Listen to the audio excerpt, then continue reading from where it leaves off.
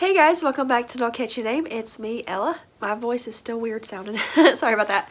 But anyways, I wanted to hop on here today to share with you some amigurumis that I made because they won't be here by the time I do another Nocatchyname episode. So I wanted to share them with you guys and share the link down below. I've done shared it a million times lately because I've been talking about this pattern a lot.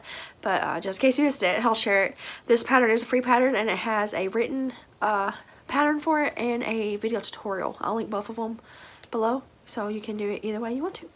But yeah, so the other day I made myself a cute little Grinch. And he's so cute. He's so cute. He's just a little amigurumi. And I love him so much. He's been sitting by my countdown calendar over there. And he's just cute. He's happy and I love him. The website that made it is called Little Crochet Farm. And it'll be linked below like I said.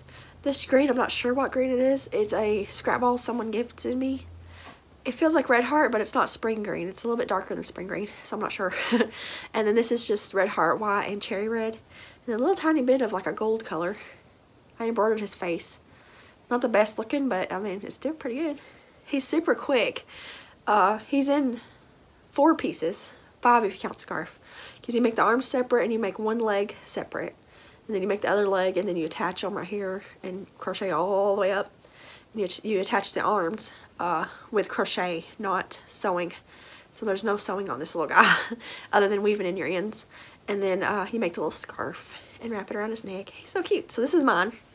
And then I wanted to make one for my sister. And then someone else asked me to make one. So I made 2 more. Boop! Aren't they cute? So they're each a little different. Just because, you know, it's hard to duplicate the exact same thing. But there they are. They're so cute. I love them. But, yeah, so look at their little faces. They're so cute. Same exact pattern. I used worsted weight yarn. I believe the pattern calls for DK weight because it makes like a little hand-sized one. And I used a G hook.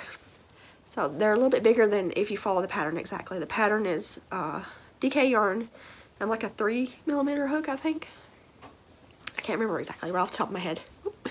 I wanted to share them with you guys because I knew they wouldn't be here by the time I've recorded a Nocatchyname episode. But yeah, so they're so stinking adorable. So definitely check out that pattern if you love the little Grinch. I love the Grinch. I have a bunch of Grinch ornaments and I have a big giant Grinch sitting on my couch. And over here behind the tree there's a Grinchmas sign. So he's just cute. I love him so much. The same person who has this pattern has a Santa and a couple other little people with the same body shape.